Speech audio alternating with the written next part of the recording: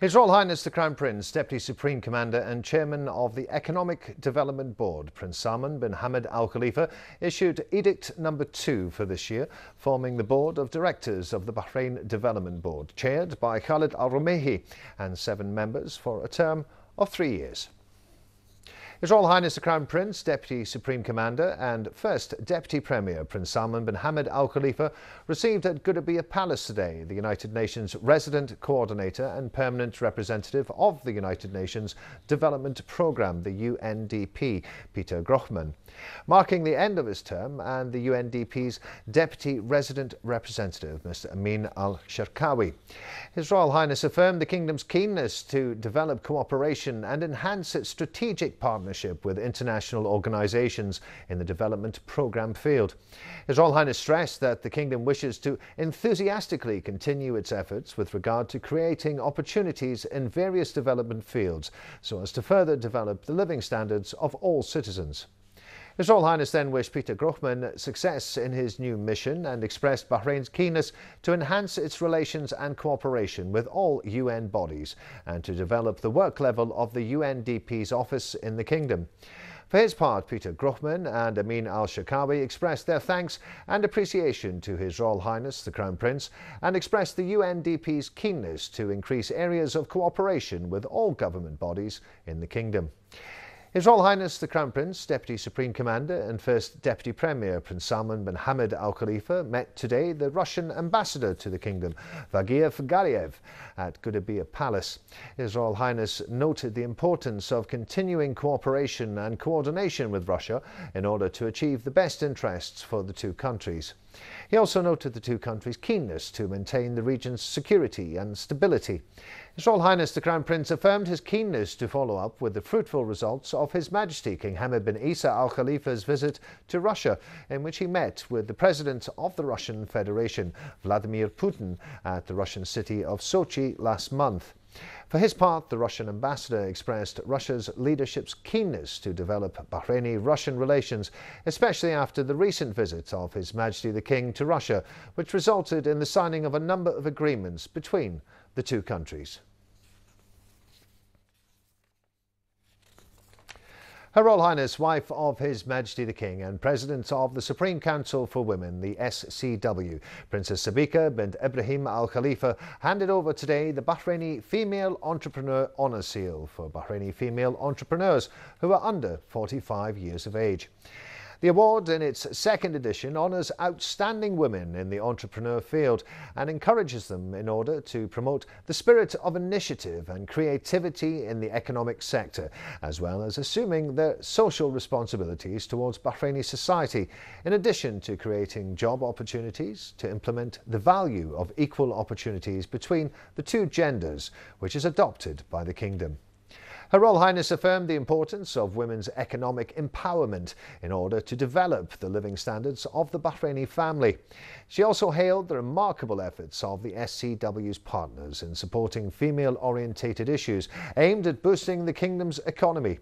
She also noted the Council's keenness to diversify the work fields of the economic empowerment through training and encouragement initiatives. Her Royal Highness lauded the Kingdom's pioneering steps of providing facilities to women in order to enter the field of entrepreneurship and economic empowerment through rules and legislation that aim to enhance women's experience in the creativity and entrepreneurship fields.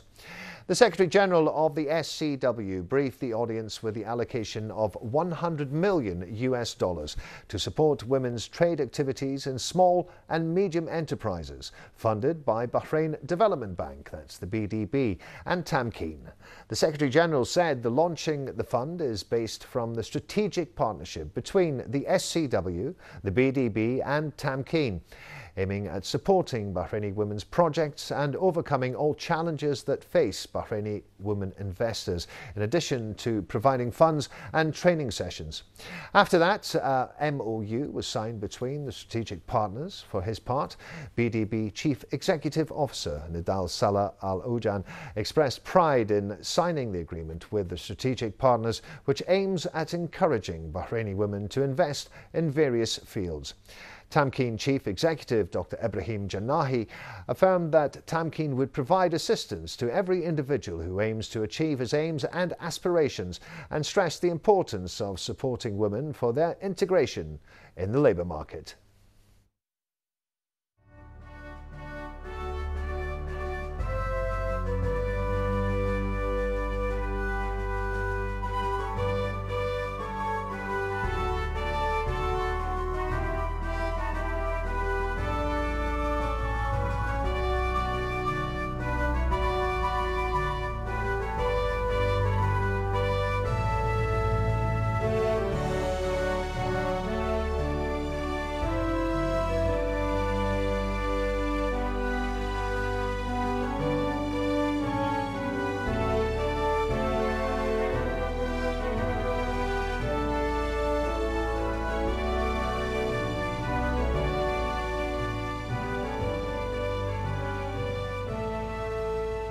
I've always felt that Bahrain is a country that supports and pushes women in different areas, whether it's business, politics, or education.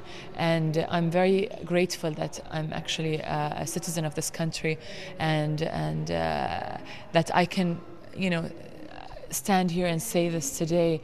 I am very happy and very grateful. This award is more like like affirmation, confirmation of all the efforts we have put in through the years, and all the late nights and weekends and holidays when you're working. This really had just made it worth it for us, and I have so many people to thank. I thank you. You thank God. You thank your family for the support. You thank the government, because all these programs that they have. For us, our business was a small idea, which was something I wanted to do for myself, developed into something bigger.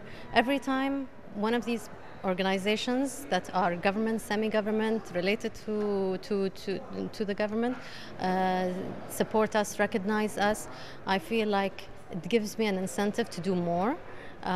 It actually, every time I attend one of these events, it makes me think that I want to become an international, entrepreneur. I want to get to the international market so that I can pass the story of Bahrain. I love telling the stories to people who are not from this part of the world. Whenever I travel and I'm in exhibitions, or I have friends that are across the world, business owners, and I explain to them what the environment is like, the kind of support we receive from our families, from our friends, from society in general. Honestly, it's again, a celebration, I feel. Bahraini businesswomen were given a further boost today by the signing of a key agreement between the Supreme Council for Women, Tamkeen and Bahrain Development Bank to provide a low-cost financing for entrepreneurial endeavours. More in this report from Danielle De Porto. At the Supreme Council for Women's headquarters today, an agreement was signed between the SCW, Tamkeen and Bahrain Development Bank, BDB, to provide 37.7 million Bahraini dinars of funding to Bahraini women entrepreneurs over the next 5 years. Today, the program aims at alleviating and raising women to a new level. And I think this is the finance scheme that we're looking at today, and it's available right now, which I think is not available. It's one of the best around the world, and I'm not exaggerating. So it is really an invitation today to all women in Bahrain that want to start business to go ahead and do that, and we are ready to support them. The low-cost loans will be available to startups and to help grow existing businesses across all industries. The funds have been allocated following consultation with the SCW from BDB, subsidised by Tamkeen. Loans range from 5,000 to 100,000 Bahraini dinars. The scheme is a natural extension to an existing microfinancing programme offering loans below 5,000 dinars. This is a good example of the collaboration that takes place between the different entities here in Bahrain in order to enable the women and enable the entrepreneurs in general, particularly the women. Today at the Supreme Council for Women, Bahraini women entrepreneurs have both been honoured for their achievements so far and have had an agreement signed that will support the growth of their businesses for years to come. Reporting for Bahrain Television, I'm Danielle De Porto. His Royal Highness the Prime Minister, Prince Khalifa bin Salman Al Khalifa, deputised Deputy Premier Sheikh Ali bin Khalifa Al Khalifa to open the 12th Middle East Geosciences Conference and Exhibition. That's GEO 2016, which is being held with the participation of 130 international companies from 20 countries. Present were the Minister of Energy, Abdul Hussein Mirza, senior officials and executives of international and regional companies specialising in geological and geophysical sciences. Sheikh Ali bin Khalifa expressed thanks and appreciation to His Royal Highness the Prime Minister's care for the conference since its first edition in 1994, which has now turned into a regional platform in the field of geosciences. He conveyed the greetings of His Royal Highness the Prime Minister to the participants of the event and wished them success. He said the event sheds light on the developments in the oil and gas sector, adding that it is an opportunity to view new technologies in the field of geology, excavation and exploration. Deputy Premier Sheikh Ali bin Khalifa said Bahrain has made large strides in the oil and gas fields, which is one of the economic cornerstones of the economy. He also noted the level of participation and attendance for the international event, which attracts major companies.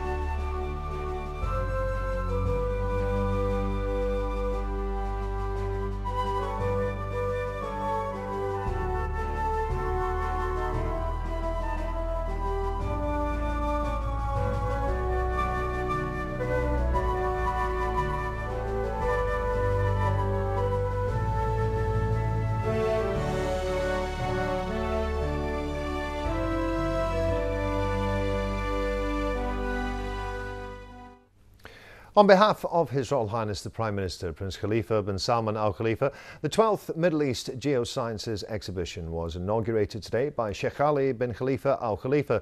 The exhibition is taking place on the sidelines of the Geo Conference 2016, themed Today's Geoscience, Tomorrow's Energy, which commenced yesterday in the Kingdom. More details now in this report from Sarah Al-Buraik. Under the patronage of His Royal Highness Prince Khalifa bin Salman Al Khalifa, the GEO 2016, which is the 12th Middle East Geoscience Conference and Exhibition, opened its door from the 7th of March until the 10th, 2016, with main GCC and Bahraini companies in the spotlight. With the current drop in oil prices, it has become necessary for the oil companies and for the oil and gas sector to make sure they make use of three factors. The first factor is the human element, the capital, the human capital, because there is a shortage of skilled people in the oil and gas industry. So we need to attract more young boys and girls to go into the oil industry. Second thing is to make use of the new technology. Every day there is a new technology which comes into the market, and that makes possible extracting oil from places which was not possible to extract from before. And the third element is the business element, how to deal with the international oil companies and international companies who provide services to the oil and gas sector, because they have done lots of research, they have experience in other countries, and we can benefit from that. So if we try to combine these three together and make sure we make best use of all the three elements, then there is possibility of a good success. Exhibited are not only accomplishment of giant companies such as Exxon, Shell, Aramco, and Argas, but also their continued research and development, especially at this challenging time in the oil industry. Babco is the company when it comes to Bahrain, really, and our contribution, in addition being to the major contributor to the national economy, we're also the national contributor, the major national contributor as well to whatever is happening in Bahrain on the technical front, and in promoting Bahrain as a world-class kingdom as such. In particular, for GEO this year, it's very important, especially in those difficult times.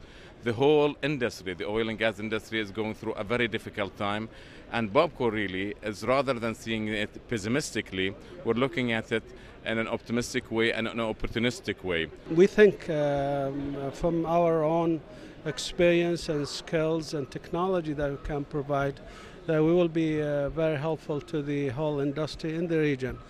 Our aim is to be giving solutions to the region, not to the world. When it comes to any of the international service companies, they do the 80% of the solution to fit all.